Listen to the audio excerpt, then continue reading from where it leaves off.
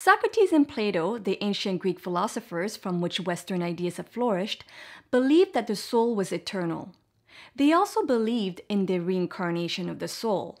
In this video, we'll review the 5 arguments that Socrates makes on his deathbed to support his views on reincarnation and the permanence of the soul. And this began a debate which still persists today, 2,000 years later. Does the body produce the soul, or does the soul come from somewhere else?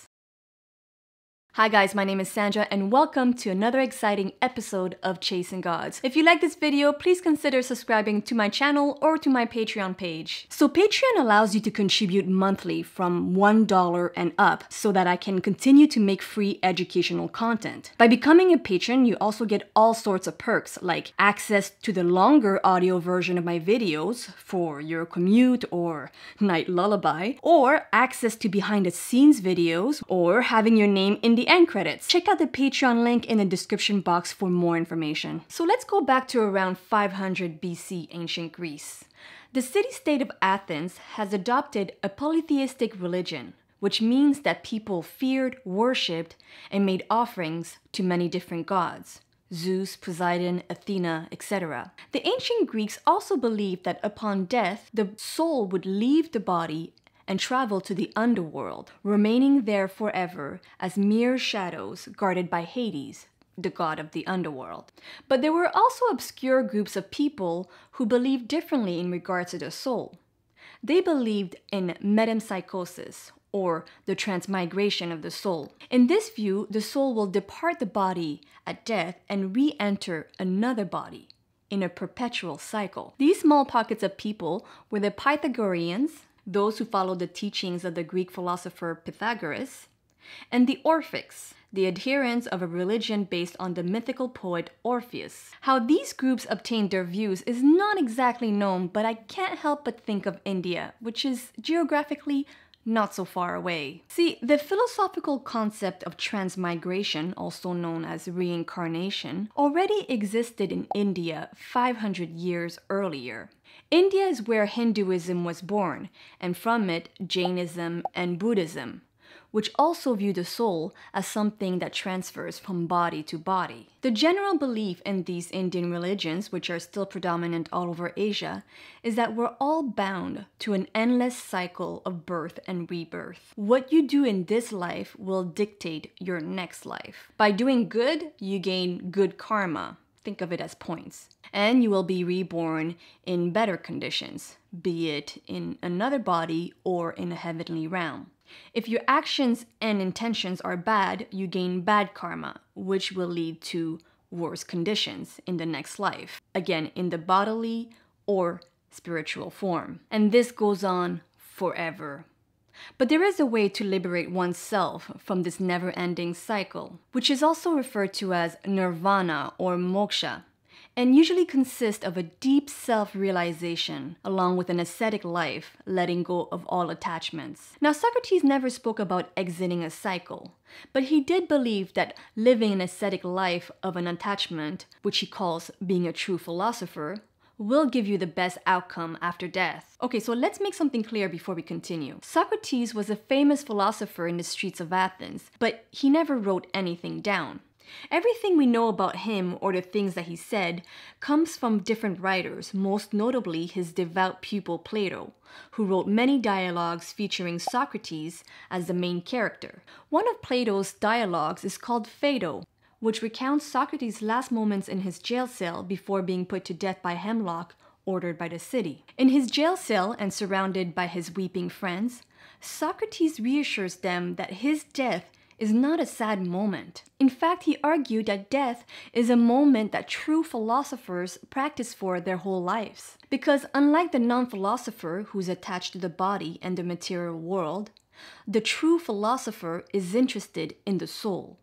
And death is the separation of the soul from the body. Socrates tells his interlocutors that because he has lived a life of a true philosopher, seeking knowledge and abstaining from materials and fleshly lust, once he dies, a heavenly realm, which he calls the upper earth, is awaiting his bodiless soul, where he will live among the gods and where things are fairer, smoother, and better. According to Buddhism, he hasn't reached nirvana, just a godly realm.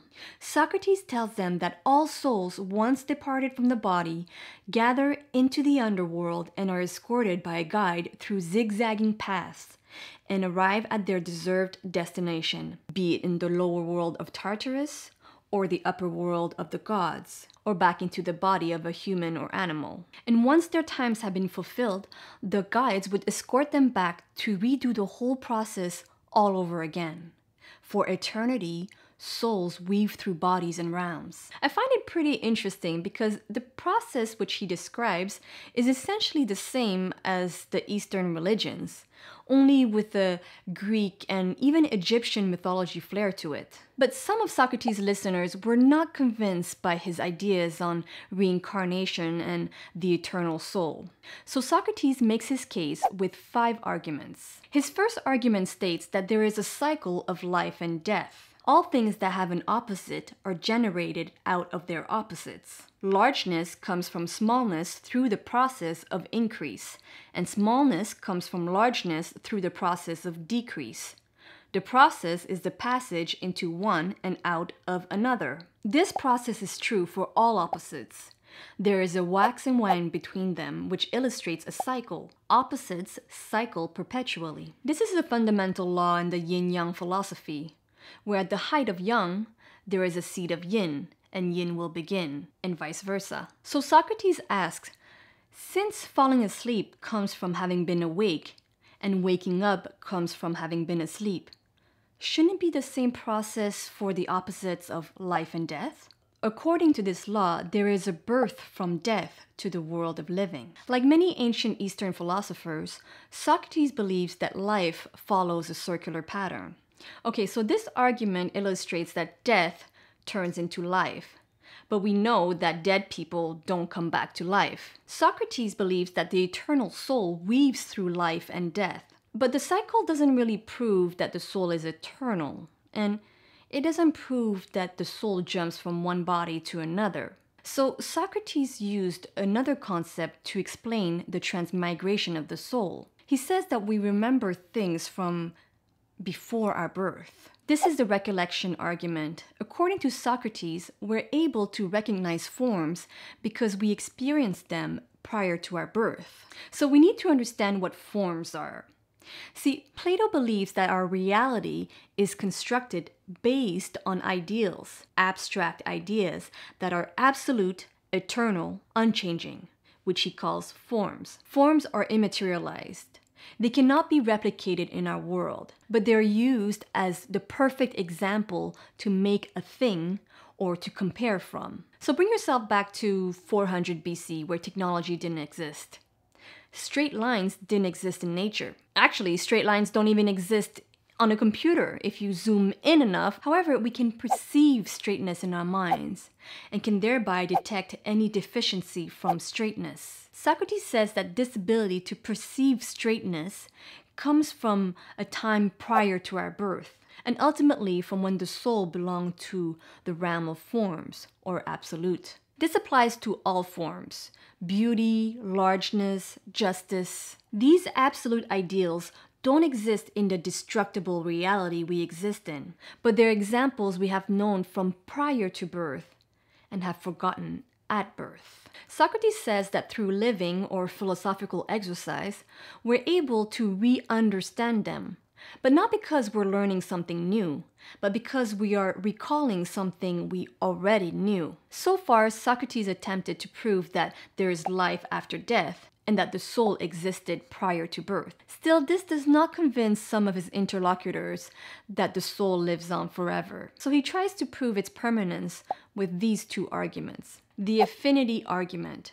There are 2 types of things: those that can be seen, such as a man, a horse, or a flower. These things are dissolvable. And there are things that we cannot see, like the idea of justice, goodness, or beauty. These ideas are eternal. Now, Socrates says that when we take the example of a person, there are also 2 things: the body and soul. If the body is the seen and dissolvable, then the soul, which is unseen, should be eternal. Another argument he uses to convince that the soul is eternal is the concept of essential form. In Plato's Phaedo, Socrates reminds us that everything participates in a form. A globe or marble participates in the form of roundness. It's the form that makes the thing what it is. A thing can participate in a form at one time and in its opposite at another time. Forms never become its opposite. Cindy can participate in injustice one day and injustice another day. When tea turns cold, it's the form hot that recedes and the form cold that takes place. The tea participates less in hot and more in cold. When something is receiving the opposite of the form it contains, the current form goes elsewhere or disappears. But some things don't work that way. Some things can only participate in one form and one form only. And here Socrates uses fire as an example. Fire participates in the form of hotness, but will never participate in the form of coldness. He also uses the number 3, and he says that it's the same thing for the soul. It will never participate in death, only in life. Just like how fire's main quality is hotness, the soul's main quality is life. The soul is the bringer of life, the essence of life. Therefore, when death comes, life, which is the soul, does not disappear, but goes somewhere else. By now, all of Socrates' visitors were convinced, except for one, Simmias. Simmias suggested a theory which he compares to a lyre, a popular instrument in ancient Greece. He proposes that it's the unique assembly of the instrument's elements, including properly tuned strings, the frame, and the movements of the player's fingers, that produces a harmony. If the instrument was broken or non-existent, then there will be no harmony. So what if it's the same thing with the soul? What if the soul is just a product of the correct assembly of the body's elements? But Socrates refutes this argument in a couple of ways, which leads us to Socrates' last argument, the top-down argument. He says that a harmony comes in degrees. A sound can be more harmonious or less harmonious, but a soul does not come in degrees. It's either a soul or it isn't. Finally, he reminds Simmias that a harmony cannot affect the elements that created it, whereas the soul can order the body even against its nature. For example, the soul can force the body to train for the Olympics, or it can refrain the body from eating even when it's really hungry because it wants to give to the homeless instead, or to protest a cause. To Socrates, essentially, if the soul can order the body, it must have come from elsewhere. Of course, Socrates' arguments are debatable. I could think of one or two things I would contest, especially with the scientific knowledge we have today. But that's the thing, we have a lot more knowledge today, 2,000 years later. Yet, with all this knowledge, there is still no consensus within the scientific community when it comes to this issue, the body and soul. What is the soul and where does it come from? For most of human history, this question was for philosophers to investigate and religions to answer. While the word soul can still be used, the terminology has been replaced with the concept of consciousness, mind, or experience. A great deal of scientific studies were undertaken, and results have favored Simmias' bottom-up approach. However, in the more recent years, more and more experts are challenging this materialist view. And because of this, the debate held by Socrates and Simmias remains. Only it's a tad messier, as views are numerous and not entirely polarized nor black and white. Let me explain these views as simply as possible. So we have the materialist, essentially where Simmias belongs. These scientists believe that consciousness is an emergent property produced by the brain's elements and circuitry. To them, it's no-brainer. Specific areas of the brain are activated during specific thoughts or emotions. And then there are those like philosopher David Chalmers, who believe that there is a hard problem to consciousness. Chalmers calls it the hard problem of consciousness. Materialist claims are based on correlation, but correlations don't explain why or how consciousness arises from the physical processes of the brain. Then there are scientists who lean towards the idea that consciousness originates at the quantum level, the deepest structure of natural laws of the universe. They propose that consciousness could be the building blocks of the universe.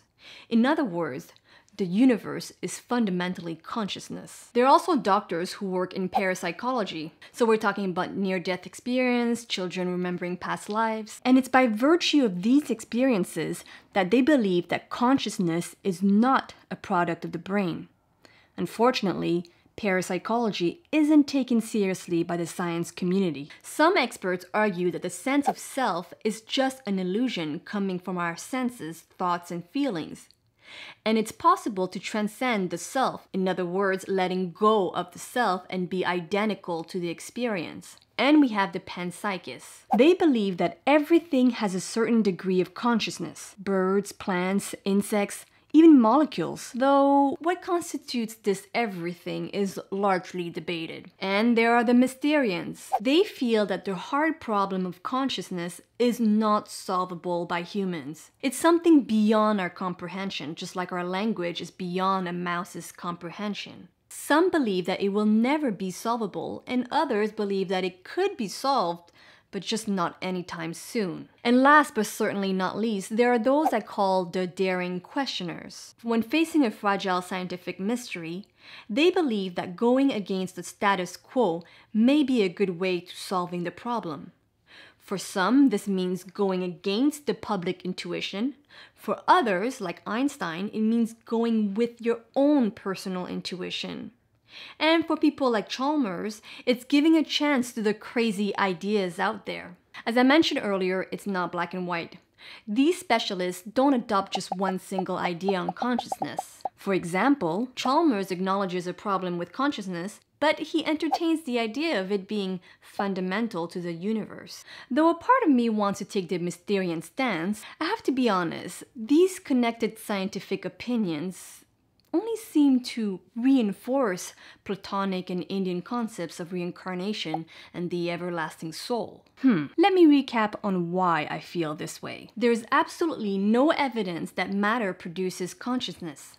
None. The quantum theory that consciousness could be the building block of the universe would explain the idea of the soul as an absolute, eternal giver of life. And if consciousness is the base, the general idea of panpsychism, which is everything is conscious to a certain degree, would make sense. Panpsychism works in the top-down model, but also the bottom-up. The computational makeup of a lizard is different than that of a human, making its consciousness level different. Who knows, maybe the top-down and bottom-up theories somehow work together. It's also been suggested that consciousness could follow a radio wave model. When you turn off a radio set, the radio wave is still there. Perhaps different types of beings are just like different types of radio set, experiencing differently. And if consciousness is experienced differently and by different things, the concept of reincarnation would also make sense. The Buddhist idea of exiting the cycle of reincarnation by reaching enlightenment contends with the scientific view of the self as an illusion of senses. Both of these views agree that it is possible to rid of the self. Yes, there are many gaps to fill, and again, these are just propositions, but they are not dismissible. Science, the study of physical matter, has become the standard for finding truths. But it does grind to a halt when it comes to the non-physical. But the truth of the matter is, no pun intended, that there exists another study, the study of the non-physical, the mind, and that's philosophy. Philosophy existed for millenniums, exercised by street philosophers like Socrates, academics like Plato, and spiritual leaders like the Buddha. Philosophy is the study of fundamental questions ranging from knowledge to existence. Just like science, it also deals with rigorous critical thinking, reasoning, and rationality. The difference between science and philosophy is that one deals with testing the physical world, and the other with testing the non-physical world. Socrates, Plato, and Eastern mystics have continuously claimed that the truth lies not in the visible, but in the non-visible. Other intellectuals have said that it lies in between the two. Regardless, nature is about balance, so the least we could do is to seek it when searching for truth. And that means paying attention to the mind, just as we do to matter. Thanks for watching, guys. I'd love to hear your thoughts or your stance on the soul or consciousness. And thank you to all the patrons that are supporting this channel. A special thank you to Alex App, who's supporting Chasing Gods at the gold level. Hey, Alex, you and I, we have something in common. Like mine, your name is derived from the Greek name Alexandros, which means defender or protector of man. The name is a compound of the verb alexein, which means to ward off, avert, or to defend, and of the noun andros, a genitive of aner, which means man. Alexandros is one of the epithets given to the goddess Hera, the goddess of marriage and family, and the queen of the Olympian gods. Interesting, huh? Alright, so that wraps up another episode of Chasing Gods. Thanks again, guys. If you appreciate this channel and want to support it through donations, please check out the Patreon link in the description box below. There are other ways to support the channel. You can subscribe to it, make sure you click on that notification bell, like or share the video, or leave a comment below. Any help is really appreciated. Alright, thanks and bye for now.